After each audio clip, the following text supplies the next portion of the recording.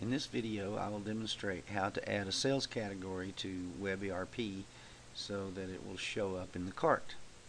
You can see we have data collection, scanners, and service plan as our sales categories now. If I go to PHP admin, you can see those three items here are the parent categories, and then down here we have some subcategories of scanners. Okay, so we go to webERP, main menu, inventory, and then sales category maintenance. You can see again here we have our three sales categories. We're going to add a new one called trailer hitches.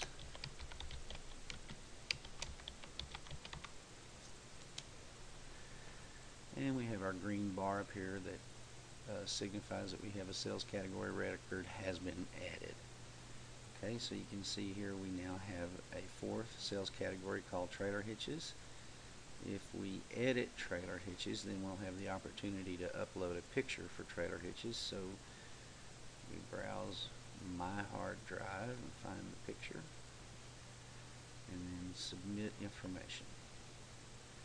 Again, we look for the green bar that says the sales category record has been updated, and that means that now our picture has been associated with the trailer hitch sales category.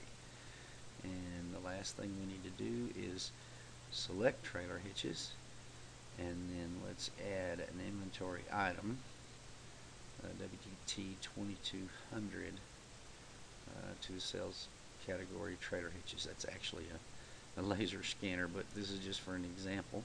So you can see we have the laser scanner here associated with trailer hitches, and there's one more little tricky thing we have to do, and that is go to the database where we saw before we had our 6 sales categories. If we refresh the screen, we'll see that we now have trailer hitches, which is category 14. Okay, so we go to CARTwebERP by going to Components and CARTwebERP, and then we select Parameters, and in the parameters we add our new sales category, which is 14. Okay, we save our parameters, and then we go back to our catalog, refresh the screen, and we now have trailer hitches as a sales category. If we click it,